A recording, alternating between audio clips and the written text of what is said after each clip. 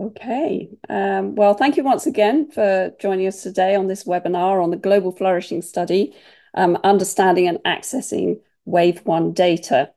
My name is Lesley Markham. I'm the Program Manager for the study at the Centre for Open Science. And I'm joined by Alex Fogelman, the Project Manager at Baylor's Institute for Studies of Religion.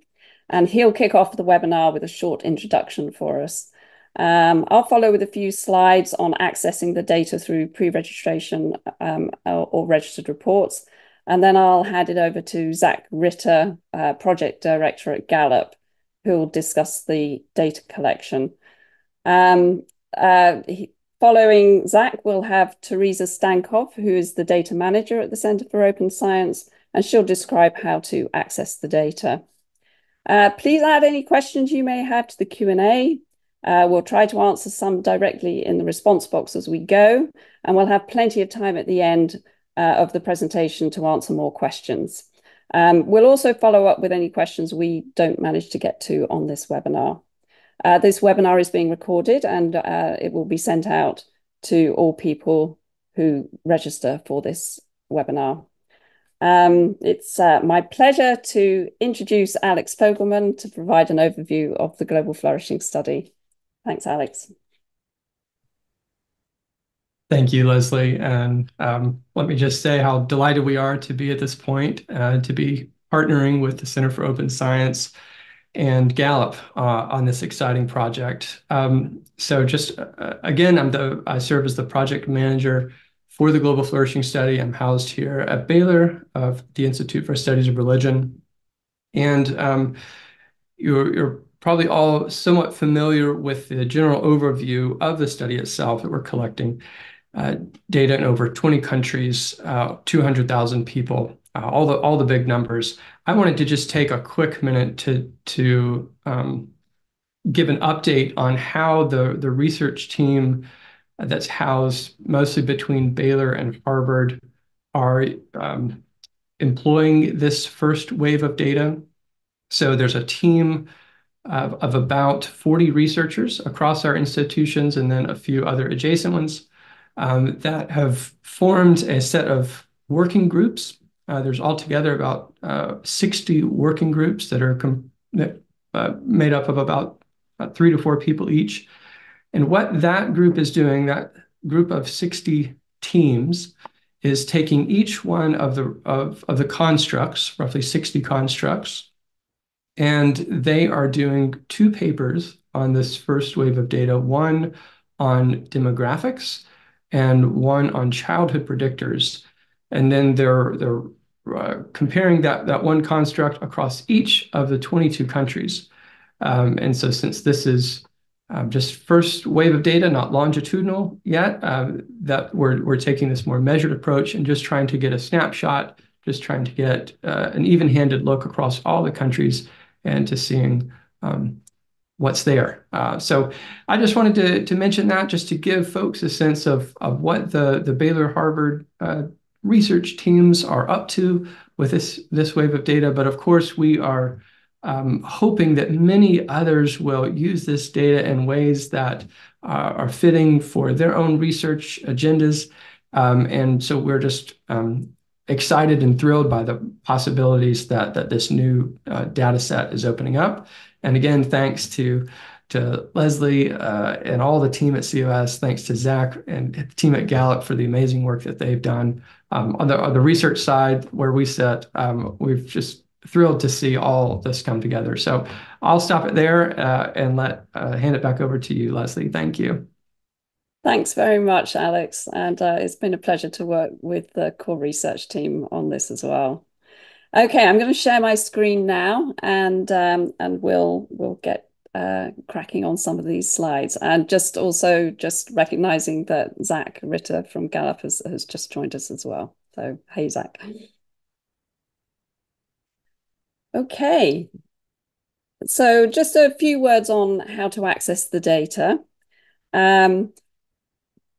During this webinar, we really want to focus on the data itself, and we have already done 2 previous webinars about the study, how to do pre-registration, how to do a registered report.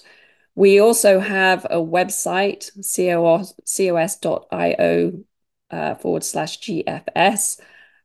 Please do visit that. You'll see that there are 6 tabs full of information about the study, how to access the data, lots of resources, FAQs, and also how to sign up for our newsletter and how to contact us if you have any questions. So we don't want to have to cover ground that we've already done in previous webinars. So please do visit that website for a lot of information. So there are 3 ways to access the data. Firstly, you'll need to prepare a pre-registration on the Global Flourishing Registry, which is housed on the Open Science Framework, OSF for short, and administered by the Centre for Open Science. You'll also have the option to prepare a registered report along with a pre-registration and submit it to a journal prior to accessing the data if you wish to try that route.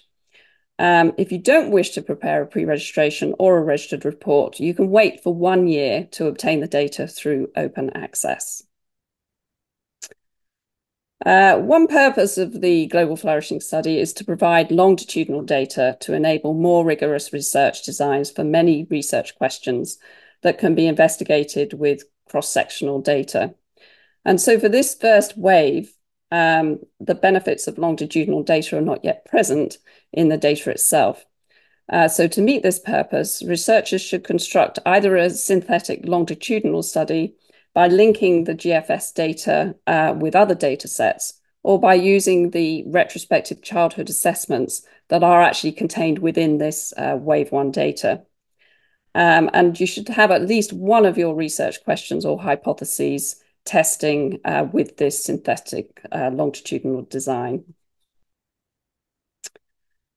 So a quick run through pre-registration.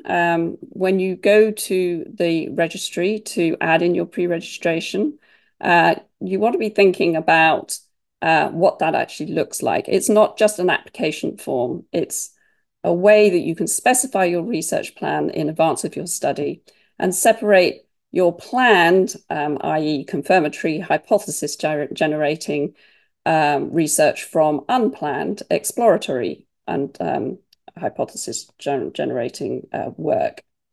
And the other thing is that the pre-registration process means that you'll have a time-stamped copy of your pre-registration to demonstrate what your research design was before you see the data. Doesn't mean to say that you can't do exploratory work after that, but it just makes sure that it's clear about what you knew before you saw the data and what you researched after you'd seen the data.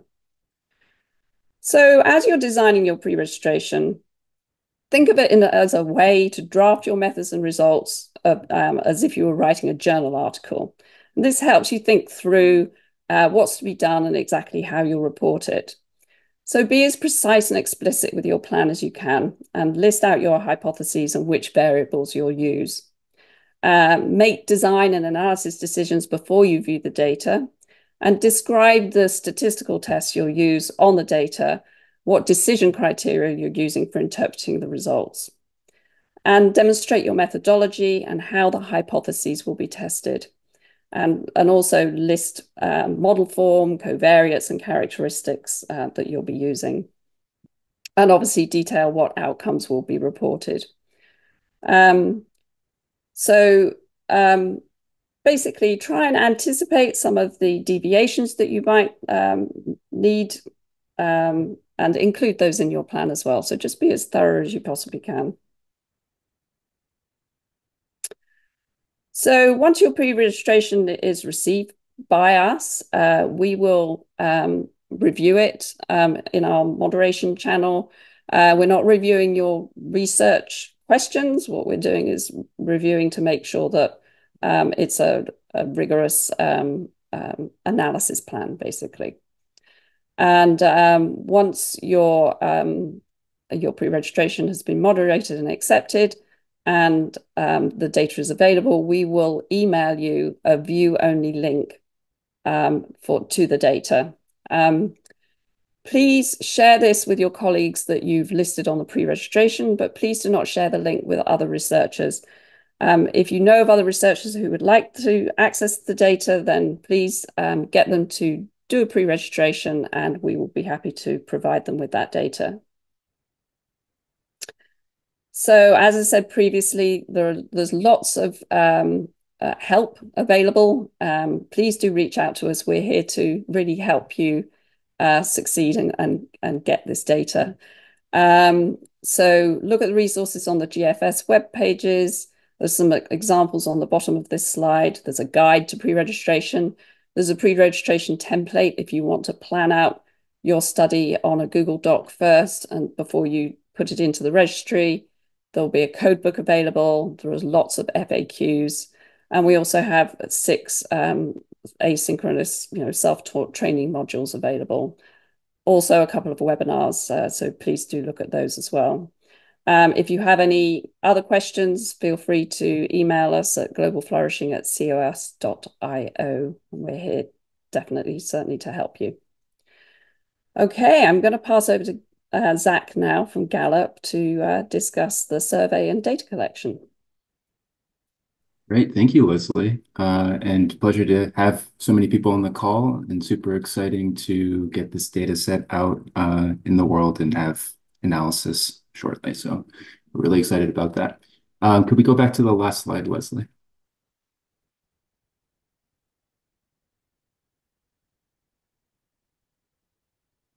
Here we go. So I'm just going to present what we did in the last 3 years to collect this data. And actually the formation of this project preceded even the last 3 years. It was about 5 or 6 years ago that the core team started to float this idea to run this longitudinal study. So the questionnaire development was a big lift that occurred over a 2-year period, and it involved an inclusive process, and we really took the challenges of 3MC, cross-cultural, regional, national survey research seriously when we were developing this questionnaire. So the first stage of the questionnaire development was the core item selection. So these were identifying existing sets of validated items on well-being, religion, and spirituality, and demographic information. These are more the key unique aspects of the Global Flourishing Study, kind of the dependent variables in some respects, but not necessarily. From that core selection process, researchers were contacted, a set of experts, including those from a rich array of disciplines, and solicited item recommendations for determinants of human flourishing across social, political, psychological, and economic dimensions. Upon that feedback from those domain experts, there was a global input on the core items as well. That occurred after the instrument initial draft was created. So there was a solicitation of a certain set of scholars around the world, including high-income countries, but also lower-income countries, China, Brazil, South Africa, for instance, researchers in those countries, on the initial complete survey draft. And upon feedback from those experts, there was a discussion. The instrument was refined. Some items were dropped, some items were added. And then there was a cross-cultural and translation input stage. And this is where the 3MC aspect, again, cross-cultural, cross-regional, cross-national survey research was discussed in earnest at first. And so there were experts in translation and cross-cultural validity.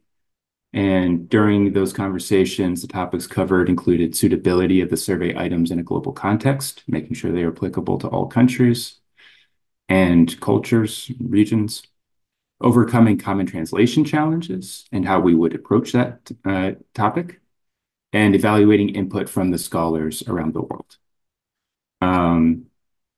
Once that stage concluded, there was an open survey feedback stage. A new draft of the survey was put out for open solicitation via online channels on the updated draft questionnaire. So this is, again, trying to make the process as inclusive as possible. After a period of time, I think a few months, over 150 experts and scholars responded to the request, and that resulted in adjustments of 26 items. Once that stage concluded, there was the questionnaire optimization stage. This is where Gallup got involved quite a lot. And the Gallup survey design specialists suggested items to trim and refine item wording, response scales, and there was discussions around those sorts of topics. The goal for Gallup was to create a concise instrument where every item served a purpose. And the reason for that was excessively long surveys affect recruitment, retention, and the type of respondent likely to complete the survey. Again, we wanted to have this be reflective of entire country's population, and long surveys, especially conducted over the telephone, would prevent that goal. And so that is why it's not hundreds and hundreds of questions. There had to be a very strong core instrument that we were fielding. Upon that conclusion of that stage, we then translated the surveys to do questionnaire testing and refinement. That translation stage includes kind of a modified tract. Again, this is best practices for 3MC research approach. That includes translating the instrument. One translator translates the instrument, a different translator reviews the translation. Any differences are then adjudicated by another translator. And then that survey is piloted. Any issues that arise during piloting are then addressed. And then the final translations are documented for researchers' purposes. We'll get to deliverables in a couple of slides, but one of those deliverables will be the translations of the survey items in all the different languages. There were 34 languages across 22 countries that we fielded. Next slide, Lesley, please.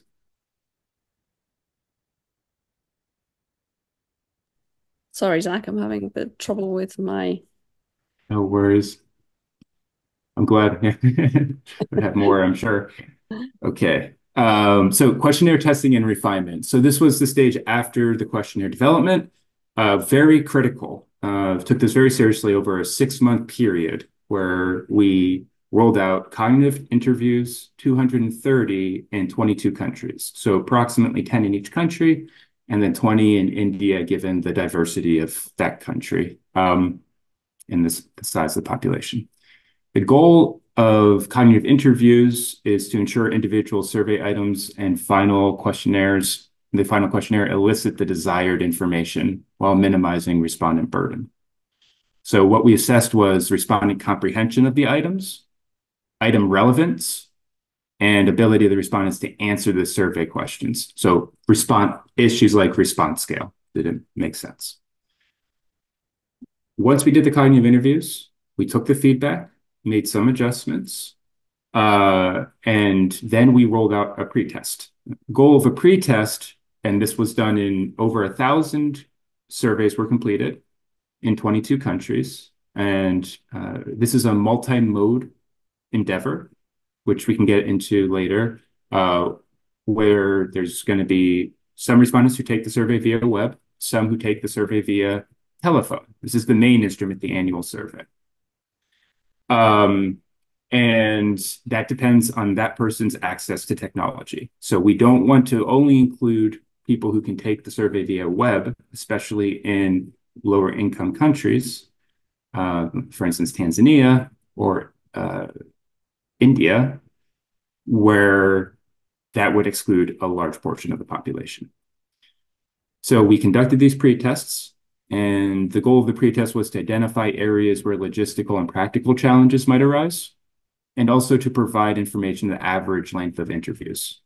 So again, we're aiming for a telephone interview around 20 to 25 minutes. Going beyond that, you risk a lot of break-off, and more respondents will hesitate to participate in the survey.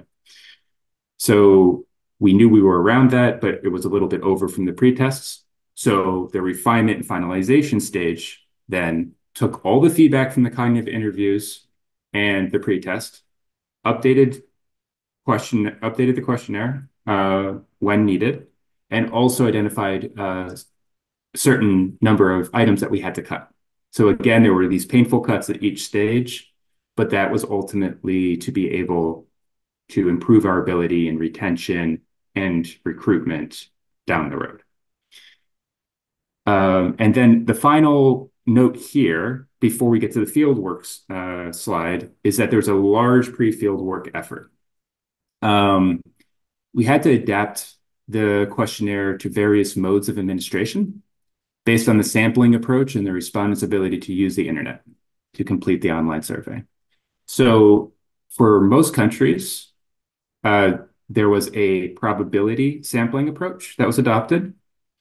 And we completed a intake survey, a recruitment survey, via face-to-face or telephone.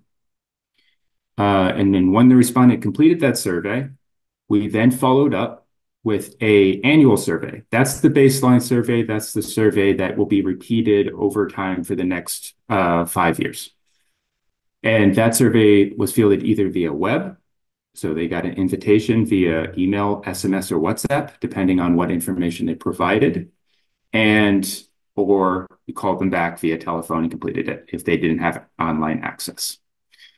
And so part of that pre-field work was to adapt the survey so it made sense for the mode, try to reduce the differences between the modes as much as possible. And then there was the survey programming part of this. We had to program this over a disparate set of survey operation platforms because of the multi-mode approach. During that stage, each of the surveys for each mode, for each language, for each country was presentation checked. So we would go through the survey, review it, make sure everything appeared as it should. And then we did dummy data checking to make sure that the skip logic and everything operated as intended.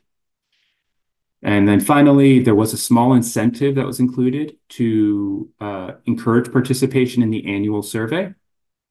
And we had to do a lot of testing around that incentive administration. The incentive was administered either via gift card or mobile top-up, again, depending on person's access to an email address. And then finally, we were testing automation of the invitations for the annual web survey. And again, we sent that via email, SMS, or WhatsApp. If someone provided all three avenues, we sent it to all three avenues to increase their chances of participation in the survey. Okay, next slide, listen. So on the fieldwork side, this table just gives an overview. I forgot to mention on the questionnaire development, we do have a deliverable, the questionnaire development report that has been out for the last 2 years that will be reissued with some minor updates when the data is released on February 13th. And this table, there will be a methodology document, and this is a small portion of what will be covered on the methodology document as a chart, providing information about what we did in each country. But as you'll see, a lot of the countries had probability-based sampling. A few countries were supplemented from the probability-based sampling with existing online panels. And we will recontact those same panelists year after year. So that's why you see a non-probability portion for some countries. And then for 2 countries, it was a non-probability sample, high quality online panels, and could talk about that more. That is expounded upon in the methodology document as well. But those were the sampling designs. And then these are the modes that we fielded in each of the countries. You'll see some variations. In Germany, we only fielded via phone and then web for the annual, because it was a high-income country with very high internet penetration. So we had less concerns about systematic exclusion of respondents in Germany compared to other countries that were high middle income or lower, where that was an acute concern. And then this is the total number of completes that we have in each country. So the biggest upshot here is that we have over 200,000 participants from 21 countries and 1 territory. and that data will be available soon. There's a caveat that we will be fielding in China soon, shortly, this month or in February, for wave one. There were some delays. The approval process was drawn out for a very long time, but we had the fortunate good luck news to get approval in January. And so we are pushing hard to collect that data. However, that data will not be made available until wave two data for all countries is issued early Q1 next year. And when that data is issued, put out, there will be wave one and wave two data for China. So we'll collect data at this stage, and then we'll collect data in about 10 months' time. So not quite a year, but close to a year. And then that way, all countries will be made available for data release in wave two. Okay. Next slide, Liz. And this is the final note about data collection steps. This is a summary of how the process will work. As you will see, there were some of those countries that non-probability sampling approach, and then there are some countries that probability sampling approach. There's one exception here. Gallup panel is a probability-based online panel. So it's a probability approach, but it went down this path because we didn't do an intake. We just combined the intake and annual survey for existing online panels. So the probability-based one would use fresh sample, recruit, do the intake survey, then the annual survey, and then non-probability would go through and do a combined intake and annual survey. Everyone who completed it is that pool of over 200,000 respondents from wave one. Then we have a mid-year survey, a retention activity to remind participants that they are part of the study, to update contact information if any has changed to increase our ability to recontact them in the future, and as well to field a few additional questions that could have an analytical purpose down the road. So the mid-year survey is ongoing. We fielded in some countries already that were a bit earlier in the fielding process for the recruitment of wave one and panel respondents. And we will be fielding the rest of the countries very shortly for the mid-year survey. Annual survey will then occur. And the annual survey is just started in the US because we had recruited that over a year ago. And for other countries, it will be occurring between mostly April to June this year. So we'll collect the data, we'll process it, weight it, clean it, and then have it ready for early Q1 next year, wave two data set on the COS website. And then we just basically repeat this process back and forth through years 2 through 5. And that's the basic approach of how we designed it. And these are the year one deliverables. It could be an aggregated data set with country weights, a code book of the variables in the data set, a translation document that provides translations across all 34 languages in the 22 countries for all items fielded. It's an Excel document, and a questionnaire development report, which again outlines all the steps that we took to be inclusive and take 3MC research as seriously as possible. And then, yeah, I guess I covered the future data collection efforts already, and I think that's all from me. Thanks very much, Zacc. That's really very helpful. So I'm going to pass it over to Theresa now, just to talk about accessing the data. Over to you, Yes, Theresa. thank you. I am going to give a summary of who will receive access to the data and when, what the release of the data will include, and where those materials can be found, just to summarize a bunch of the material or the information that's come up so far, and perhaps provide a little bit of clarification on some other points.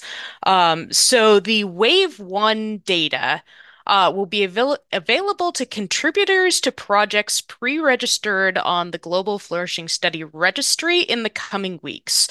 So February 2024. This data will become available to anyone, regardless of whether or not a pre-registration was completed, 1 year from the initial release date. So I did see a question come up in the Q&A. We are hoping to provide an incentive for people to do pre-registrations for their studies. So those researchers who do that will get early access to the data, but the data will become available to anyone in the future. And that will be the trend for the other waves of data as well, where pre-registered studies will get the earlier access, and then 1 year from release, it'll become available to the public. Next slide, please, Lesley. So wave one of the data will include data from the intake survey and the first annual survey. It's planning to be available in at least CSV, DTA, and SAV formats to provide a variety of formats for users. And these can be downloaded as a single data set or by country. There's also going to be associated documentation for the data sets available to anyone, regardless of whether or not there's a pre-registration for the study. And this will include a codebook for variable and value labels, the methodology report that Zacc was discussing, which includes details about how the data was collected, as well as the questionnaire development report, which contains that documentation about the survey questions. Not on the slide here, but also included will be that translation document, again, that Zacc mentioned, which covers the various translations of the questions to the different languages that the survey was given in. Next slide, please. The data is going to be available on a private component of the GFS project on the OSF. You can access the public-facing portion of this project using that QR code there. But this is available on the OSF. And a view-only link will be sent out by email to those who have pre-registered a project so that they can access those private components that contain the data sets that they have pre-registered for. Again, 1 year out, so February 2025, that component will become publicly available. Other supplemental materials that I mentioned that are available publicly will also be able to be accessed through this project or through the Global Flourishing Study website. And that wraps up my portion. Thank you, Lesley. Thanks very much, Theresa. That's great. So I've just got a couple of slides here. If you're interested in participating in some research that we're doing under a National Science Foundation grant. It's a randomized control trial. And so we're trying to expand the knowledge base on the efforts of registered reports and pre-registration through this Global Flourishing Study. The study will measure effects such as the impact of registered reports on timelines from conception to publication outcomes, in other words, which studies are ultimately published or rejected, and researchers' beliefs and experiences with registered reports and pre-registration. So the study has 4 arms. Participants can agree to be randomly assigned to a GFS data access pathway, i.e. pre-registration or registered reports, and be surveyed on their experience. Or you can opt in to be surveyed on your experience with either mechanism after you've completed the GFS registered report or pre-registration submission. Anyone can enroll to be randomly assigned a pathway prior to uploading a submission to the registry. And the main outcomes will be comparing the 2 randomized participant arms, while the self-selected participants will help us better understand the selection process. So pre-registration and registered reports could be potentially transformative on how research is conducted.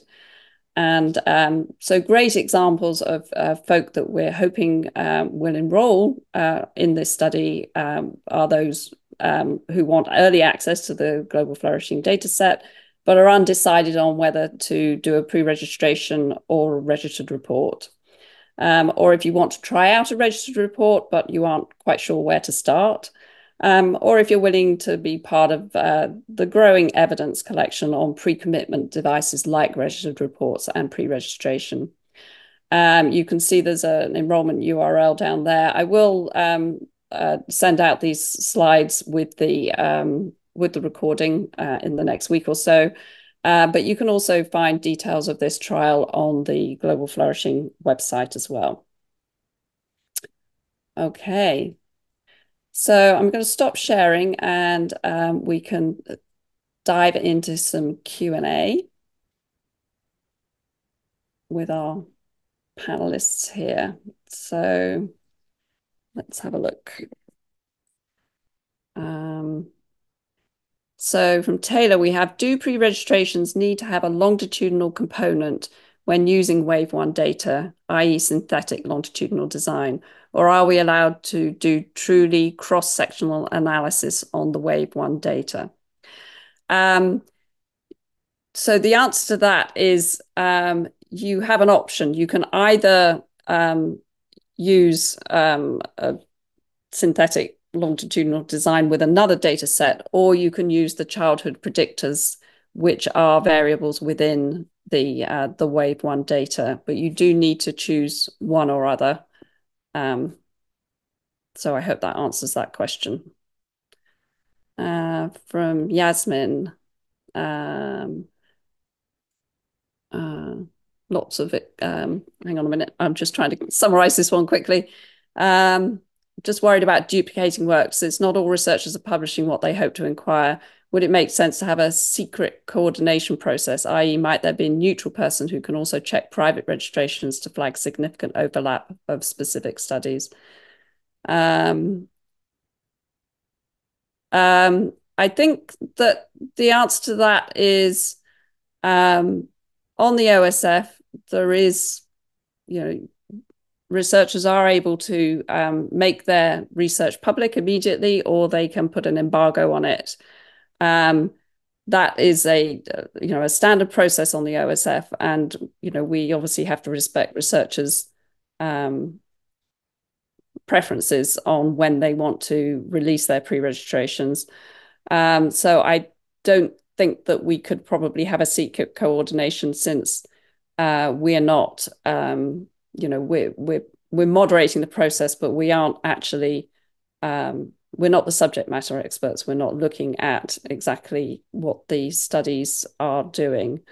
So unfortunately, I think what we're really hoping to do with this project, since it is a long, longitudinal study, is to grow a community of practice where we can get researchers working together, for the greater good of the subject matter. But I don't think that we can start looking at private registrations to flag overlaps, unfortunately. So I'm sorry about that.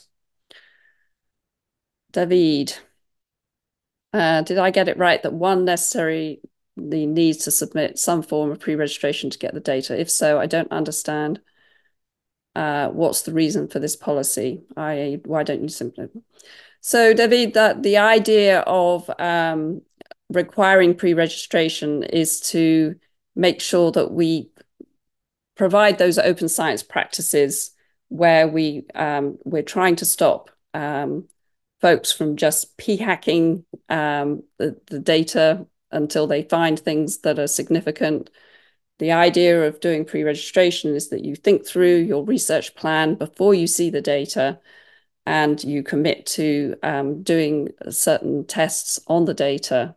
That doesn't preclude you from doing additional exploratory research, but it really helps to divide what you did, or what you were going to do, what your hypotheses were before you saw the data, and then what your hypotheses were and exploratory analysis after you've seen the data. So that's the idea, is to try and make this a rigorous research process and really help improve reproducibility of the work. Irene, if I don't manage to get a pre-registration in the registry by February, but only in March, do I get immediate access, or do I have to? Yes, that's a really good point, Irene. No, as soon as you get your pre-registration in, we will send you the data files if it's after the data has been released. You can put in your pre-registration at any time, and once that pre-registration is moderated, you'll receive the files. Yasmin. Pre-registration is still possible after February, and access would then be activated once the registration. Yes, that's absolutely correct. Yes. And Luther, will individuals with pre-registrations have access to all the GFS data, or will items be made available that were specifically detailed in the pre-registration? So when you do your pre-registration, you will be asked if you want the whole global data for every country. If you're working specifically on choosing specific countries, you can choose it by country. But if you want access to all of the data, just click the global data set and we will send it all to you. And Max, can you clarify again about the main disadvantage of submitting the proposal shortly after Wave 1 data becoming available? I don't think there is a disadvantage of submitting the proposal shortly after Wave 1 data becomes available. Once you've decided on your research questions, methodologies, analysis plan, then submit your pre-registration, and as soon as the Wave 1 data is available, we will send it to you. So, Sade, did I understand correctly that there will not be any list of topics other researchers are looking at or have under review in a journal, so overlap might happen? That's correct. If you go to our website and click on the registry, you'll be able to see those pre-registrations that researchers have made public already. There are already a few in there, and we're hoping that as this process unwinds, there will be more and more other public pre-registrations that you can have a look at to see what other people are doing. But also understanding that there are some researchers who've opted to embargo their pre-registration, so you won't be able to see what they're doing. Okay. Rakesh, usually how much time does it take to review a pre-registration request? Oh, that's a great question. So the workflow is that you submit your pre-registration. If you're submitting it with other colleagues, other collaborators, they will have a 72-hour window to review that pre-registration and ask you to make edits, etc. Once that 72-hour period has gone by, it will be received in moderation in the registry. And depending on the volume, we will get to that within a couple of business days and send you out the data. Do we have any questions for Theresa and Zacc about the data itself?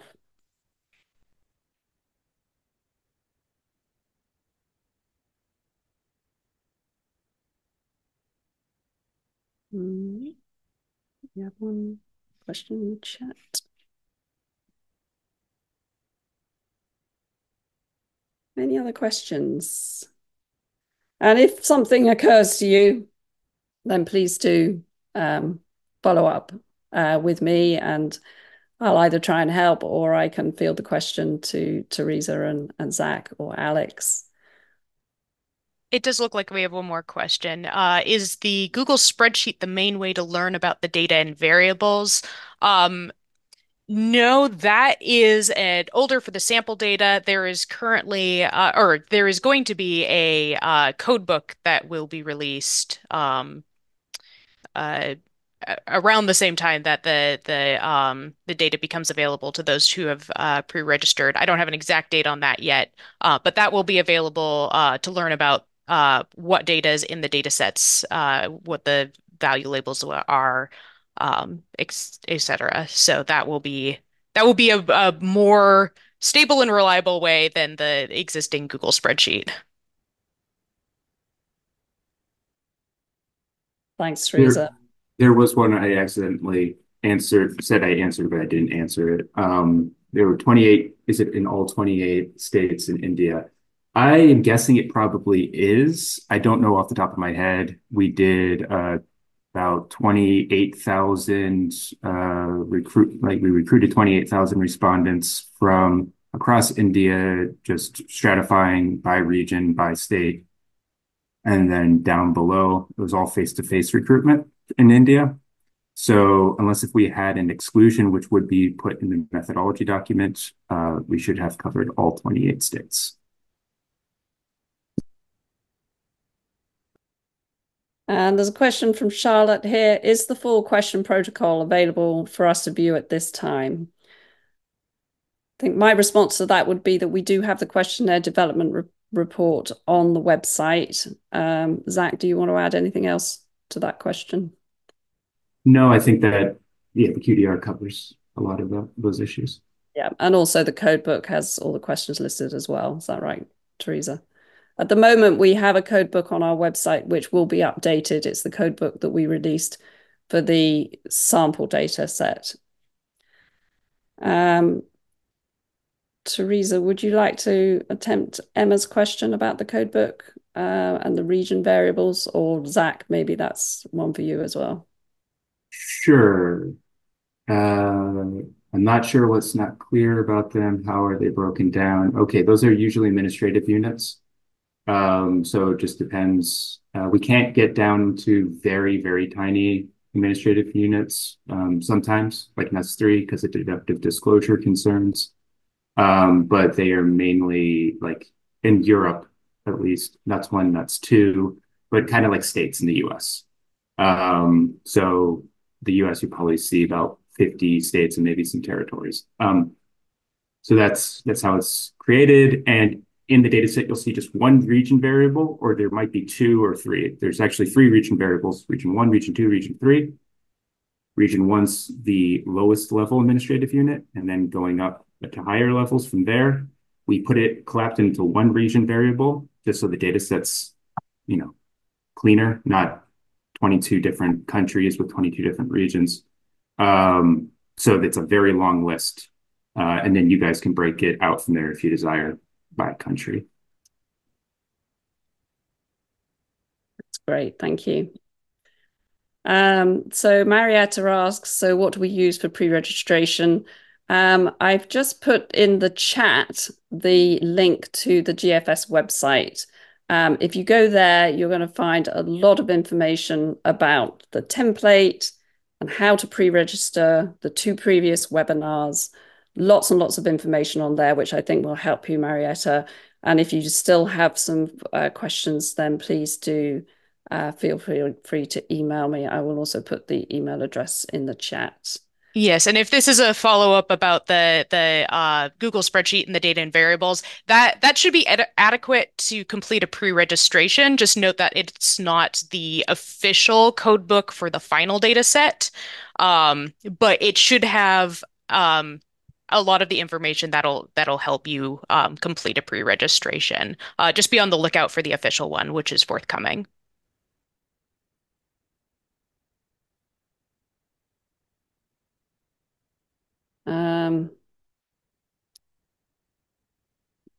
Sorry, I was busy typing. So, Theresa, you just answered the question from Michelle about the childhood dress. No. That was a follow-up about the Okay, right. Is there a clear flag about which variables that is? They are. My guess would be any question that has when you were 12 years old. I think that covers it. But just look for a retrospective wording. I don't think there's a flag right now in any of the documentation that is out there, but that would be my best guess for flagging those on your side.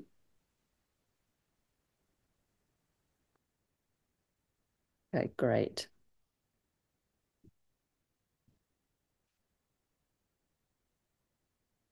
Okay. All right, we've got 5 minutes left, but if there are no more questions, we can give you 5 minutes back. Oh, there we are. There's another one there. Is there a file of survey items in a logical order rather than a codebook that has the item in alphabetical order? We're debating the codebook right now about how to present it, and one of those is whether we put it into alphabetical orders. We don't know yet, to answer your question, but yeah, maybe that's a reason to put it in alphabetical order. So I'll add that to the ledger of alphabetical order argument.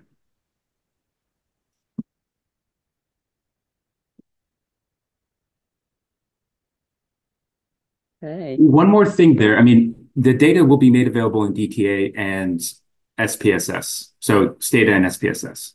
All variables will have the variable label. All response options will have response labels. You can create a quick codebook very easily in those programs. Understood that those are proprietary software, not the same as CSV, but that is the other option that would be possible. You can just alphabetically order it in the data set and then output just codebook and Stata, and then you would output the codebook in Stata. Yeah. All right. Well, thank you very much for joining us. As I've already said, we're here to help. So any questions, please do reach out, contact us, look at the website. And I want to say a big thank you to Alex and Zacc and Theresa for all the knowledge that you're bringing to this study. It's really impressive, and I think it's a really important data set. And also a big thanks to Amanda, who's on our communications team, who is such a whiz at keeping us all going on Zoom. So appreciate her help as well. So thank you very much to you all, and good luck with your research.